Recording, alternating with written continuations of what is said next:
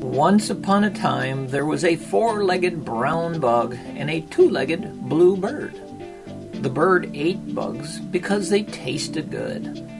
One of the bugs didn't want to get eaten, so he pleaded with the bird, "Spare me, and I'll show you a place with large, juicy worms you're sure to enjoy."